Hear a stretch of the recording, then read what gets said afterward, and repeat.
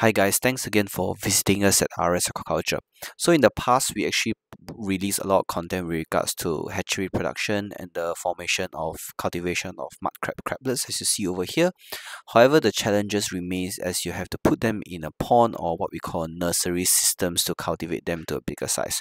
So in this video, I'll be showing you guys how we are actually currently doing it at the moment and what our current R&D setup. So stay tuned.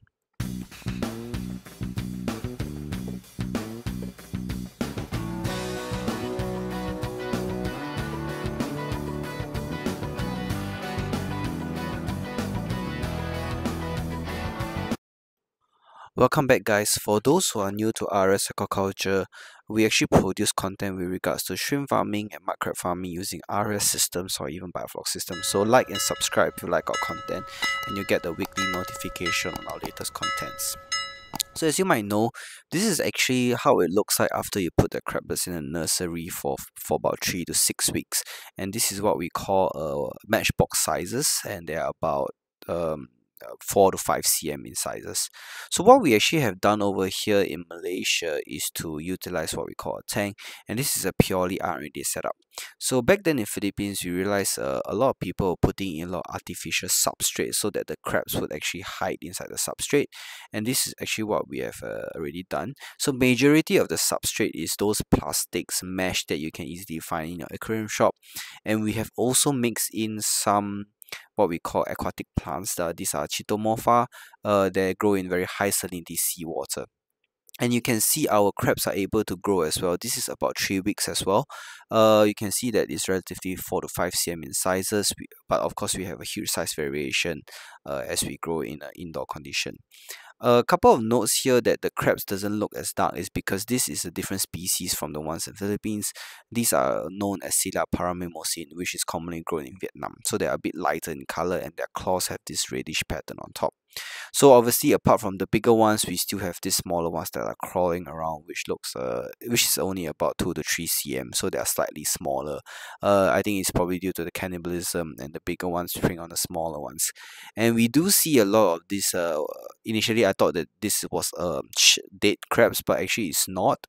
It is actually the molted shell of these small crabs, which is what you see over here. So this is I think probably just molted yesterday, and we just leave it inside for other crabs to consume it. So in all speaking, we realized that this system is actually providing a lot of shelter, which has a higher survival rate. So the shelter really helps with increasing the survival, as the crabs will have a lot of place to hide.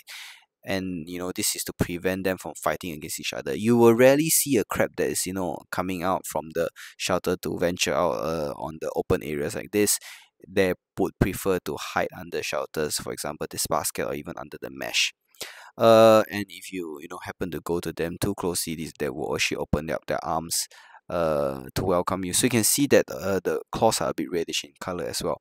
So we also happen to manage to film one of the crabs having some sort of I think they're probably competing for shelter. So you can see one crab's running away and you have two of them, I think, competing for the same shelter. So this guy, even the crab at very very early stage, they are very cannibalistic and very aggressive towards, hostile towards each other. So this is actually very crucial, so that when you're designing a RAS system to accommodate them, you need to make sure either you use boxes or plenty of shelters for them to hide, so that they can avoid killing each other. The cannibalism does not only happen at the crablet stage. During the larva stage, which is what you see over here, those black dots are actually crablets in the Z4 stage. They also will cannibalize each other, although they don't have claws yet. So hopefully, you get a better understanding of the requirements of the species. So that's all for this video. We hope you guys enjoy, and we welcome you back to subscribe and come to visit us anytime again in RAS Aquaculture.